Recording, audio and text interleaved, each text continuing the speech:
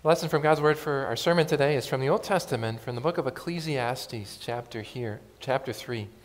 Here, wise King Solomon reflects on life. He says, "There is a time for everything, and a season for every activity under the heavens. A time to be born and a time to die. A time to plant and a time to uproot. A time to kill and a time to heal. A time to tear down and a time to build. A time to weep and a time to laugh. A time to mourn and a time to dance. A time to scatter stones and a time to gather them. A time to embrace and a time to refrain from embracing. A time to search and a time to give up. A time to keep and a time to throw away. A time to tear and a time to mend. A time to be silent and a time to speak. A time to love and a time to hate, a time for war and a time for peace. What do workers gain from their toil? I have seen the burden God has laid on the human race. He has made everything beautiful in its time. He has also set eternity in the human heart. Yet no one can fathom what God has done from beginning to end. I know that there is nothing better for people than to be happy and to do good while they live, that each of them may eat and drink and find satisfaction in all their toil. This is the gift of God. I know that everything God does will endure forever. Nothing can be added to it and nothing taken from it. God does it so that people will fear Him." This is God's Word.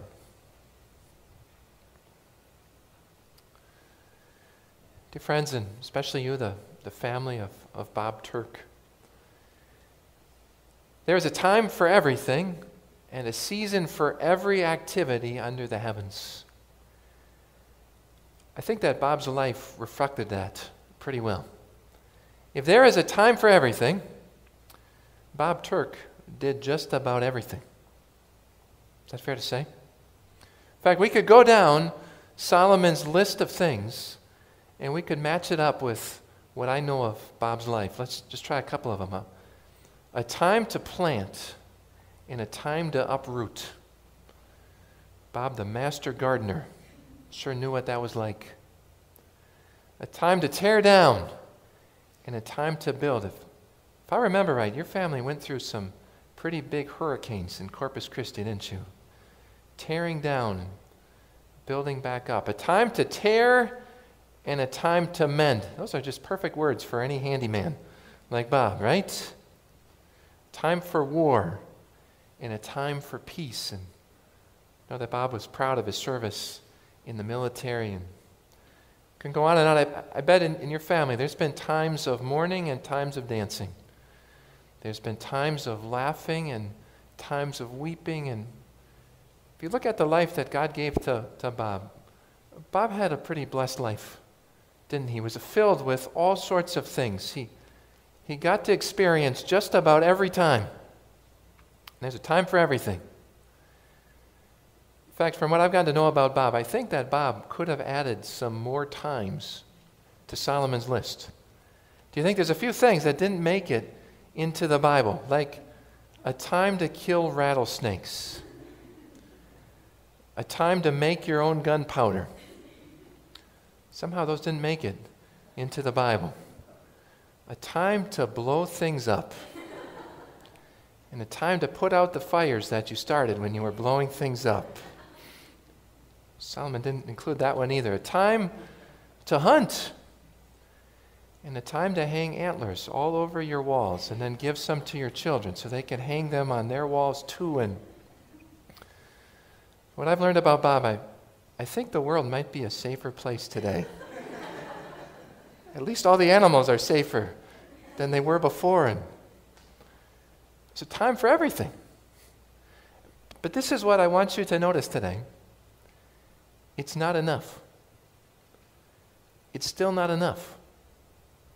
Bob lived this life blessed from God that was filled with family and adventure and hard work and excitement, and yet it's still not enough. If it were, you wouldn't be sad today. Yet, as I've heard you talking, I haven't heard anybody say something like, "Yeah, that was long enough with Bob. It's good that he's gone." I haven't heard anybody say that. Instead, I see tears in your eyes. Because as long a life as Bob lived, it's still not enough. You can live to be 82 years old. He could have lived to be 102 years old, but death always leaves us wanting more. Death always leaves dreams unfulfilled and plans unfinished, and it leaves us thinking there's got to be something more. And that's exactly what Solomon is trying to teach us from God. He says, God has made everything beautiful in its time. But even if you pack all of those times into one human life, it's still not going to feel like it's enough.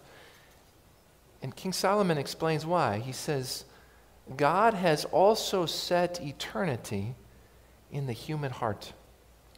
How long does every human heart really want to live? For eternity. For eternity.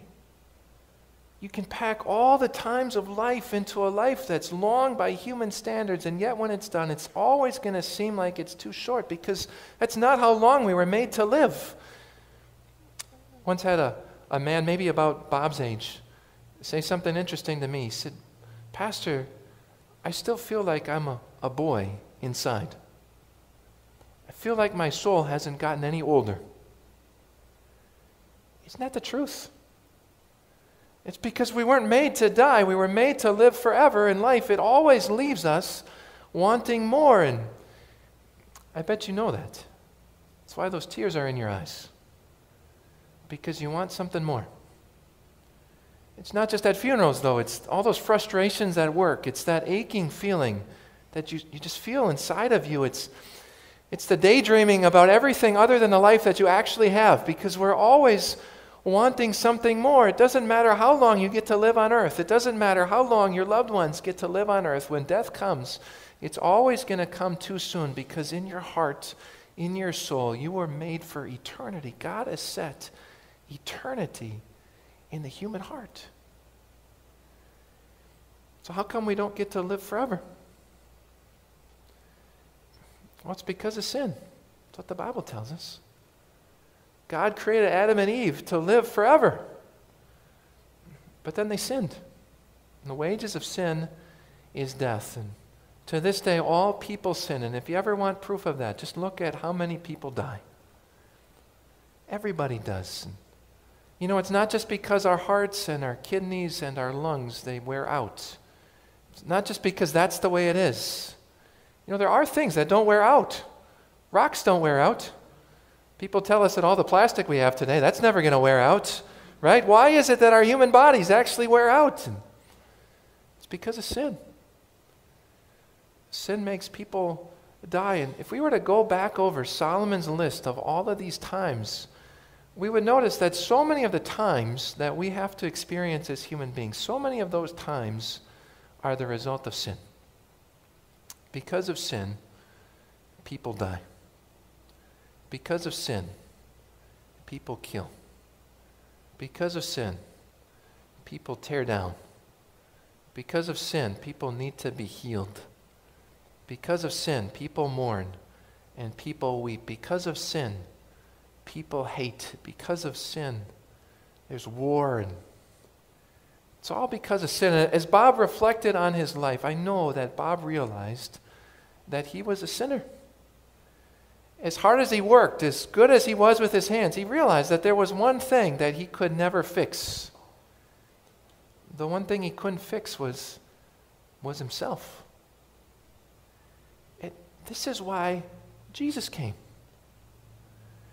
Jesus came not to help those who help themselves, like people so often say today. That's foolish. Jesus came to help people who can't help themselves. Jesus came not to give a little boost to all the good people so we can make it into heaven. No, Jesus came to seek and to save the lost, like you and me. That's what Jesus came to do. As Bob reflected on his life, he needed to hear over and over again that his sins were forgiven because Jesus Christ died on the cross to take away the sins of the world. Bob needed to be reminded that whatever guilt he felt in his heart, Jesus had taken it away. Bob needed to hear that as out of control as his life seemed, especially in these last months when he's been sick, as out of control as his life seemed, his life was still going perfectly according to God's plan for him. Bob needed to know that even when he faced death, there was something more. And do you know where Bob found all of those things? In Jesus. He found all of those things in Jesus, because that's where you find eternity. Every human heart is longing for eternity. Every single one of us is. But not every human heart is going to receive eternal life. There's only one way. It's through faith in Jesus as our Savior. You know the verse from the Bible, John 3:16. You know how that goes. For God so loved the world that he gave his one and only Son, that whoever believes in him shall not perish but have eternal life. Eternity is God's gift to those who believe in Jesus. Life is not about how strong you are. It's about how strong Jesus is. Life is not about how good you've been. It's about how good Jesus is. Eternal life is God's gift by grace to those who believe in Jesus Christ as their Savior. And that's why you can be confident where Bob is today. He's in heaven.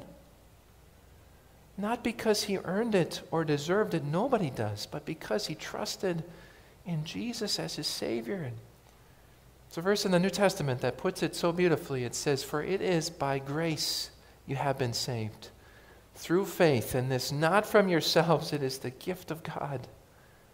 Ephesians 2, verses 8 and 9. Bob's in heaven today. It means he's not sick anymore. It means he doesn't hurt anymore. It means he'll never have another tear in his eye, because that's God's promise. In heaven there is no more death or mourning or crying or pain. Revelation chapter 21, verse 4. This is where you find eternity. You find it in Jesus. I hope you realize that's what your heart is longing for too. I know you are. You are longing for good things that never end. You are longing to feel loved and cherished all the time. You are longing for a place that you can call home forever. And it's so hard to find those things here on earth. In fact, you could do what Bob did and fill your life with all sorts of things, and they'll give you a little taste. All the different times of life, they give us just a little taste of what eternity is like, but it's still not going to fill you. I bet you've noticed that. You can search in work or in sports or in relationships, but you're not going to find it. You're not going to be filled the way that your heart longs to be filled. Because the place that you find eternity, it's in Jesus. Do you believe that? God wants you to. The birds didn't. Not like the birds outside. The birds. You know what I'm talking about? You realize that these words from the book of Ecclesiastes are a #1 Billboard music hit. You know that, right?